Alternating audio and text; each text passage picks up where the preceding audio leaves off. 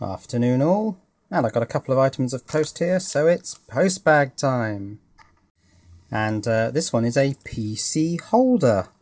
Haven't ordered one of those, so let's see what it really is. Oh, that's come very quickly. Now these are little 12-volt fans on a bit of bent metal, so it's a sort of small heatsink. Yeah, that rotates. And I thought these would make good LED mounts.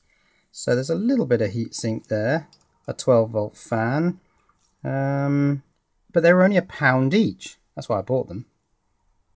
So I've plugged it into my 12-volt supply, and there it is, whirring away. Well, it spins reasonably fast, and there's a reasonable amount of airflow there, so I think that would be quite good for keeping LEDs cool.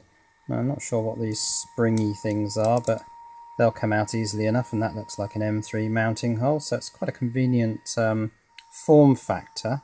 But it's the price that really intrigued me or persuaded me to buy them.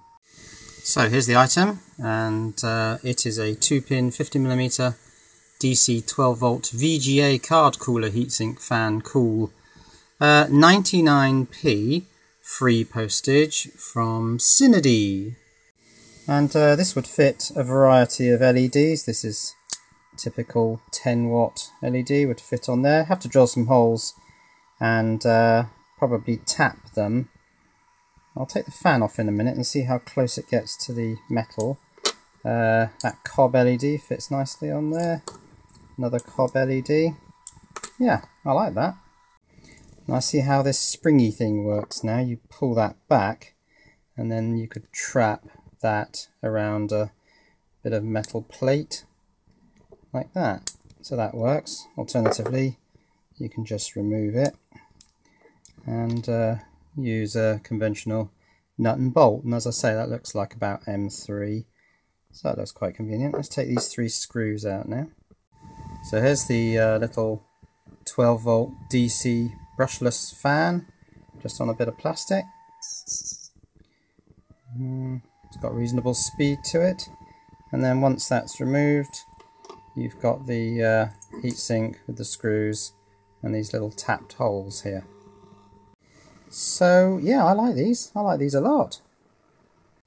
Okay, this one is signed Fang Wei Wei, and I happen to know that's Banggood, and it is a cell phone charger, so pretty certain that it's a power bank really, isn't it? Let's have a look. Yeah, it's a mobile power bank. So yeah, it's a nice 2-cell bright red mobile power bank.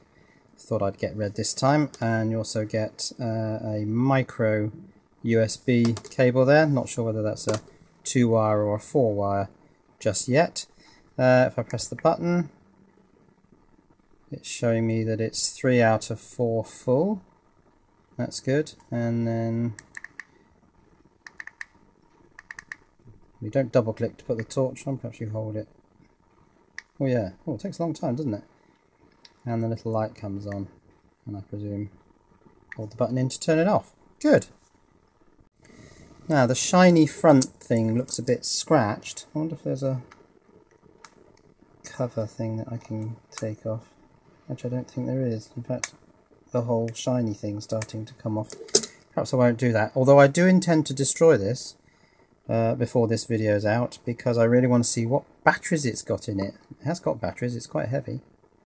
So this is one of Banggood's top sellers. It's 31% off. It's only £4.65, so let's have a look at that. Oh, the Banggood website's pretty slow, isn't it? Okay, so £4.65. There is a little bit of postage, but typically it's not much. Oh, there's no seller for this, is it? Because it's Banggood. So it put up a little bit of a fight, but frankly not much. So there's a little daughter board, the strip with the 4 LEDs. that flash the percentage charge level. Now on the board you've got all the usual suspects, a microcontroller, 8205 battery protection IC, another one on the other side, DW01, which does the logic of the battery protection, an inductor there, yeah, you can just see the windings of that, USB out, and that has the 4 resistor Apple style network to indicate 2 amps, I suppose. Now it seems that it's quite clever actually. If I press the button, we've got 5 volts coming out, but if I wait a little while, that shuts off. So if it detects that there's no current being drawn, it shuts down. That's quite intelligent. So let's switch it back on. 5 volts. What if I plug the charger cable in? So it immediately shuts off, but it is charging because we can see the 4 LEDs flash 3 times and then it shows roughly how far it's charged, but nothing comes out, so it doesn't have pass-through mode as they call it. But what about these cells? I'm going to have to cut this open, aren't I? It's no good. Let's see what you get for your £4. Well, they're unmarked. There's the negative strip coming up the side, which is spot welded onto the 2 bottom negative connections, and positive is linked across with another bit of tab there. Now these cells are not giving away what they are. Now according to Banggood, this is a 5600 milliamp hour mobile power bank, which means that each cell would be what, 2800 milliamp hour? Do we believe that? Also, is this specified at 3.7 volts or at 5 volts? I guess it would be oh no, it might be 5 volts. Anyway, I think I'm going to have to measure them.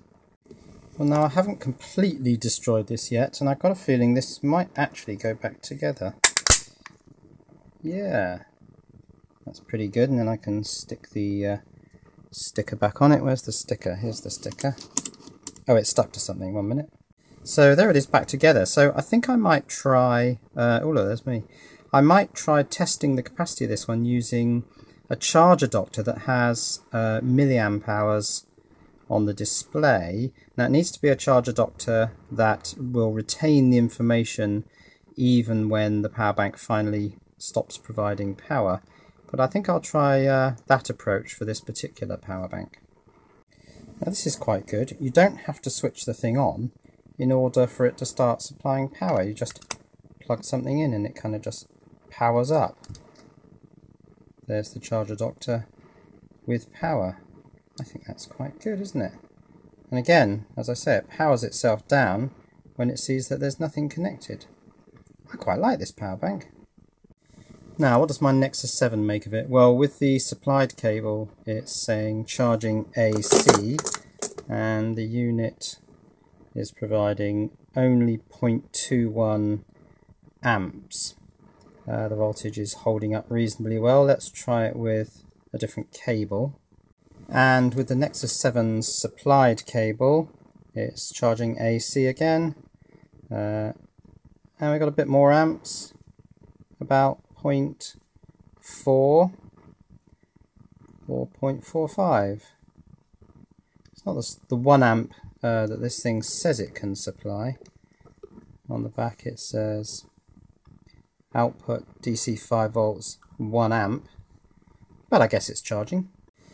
So there it is, a 2-cell mobile power bank that's supplied with the 2 cells for £4.65. Yes, I've bought lithium cells from China again, which I said I wasn't going to do, but I don't feel too bad because they're kind of encapsulated in this reasonably tough plastic device. And so that is today's Postbag.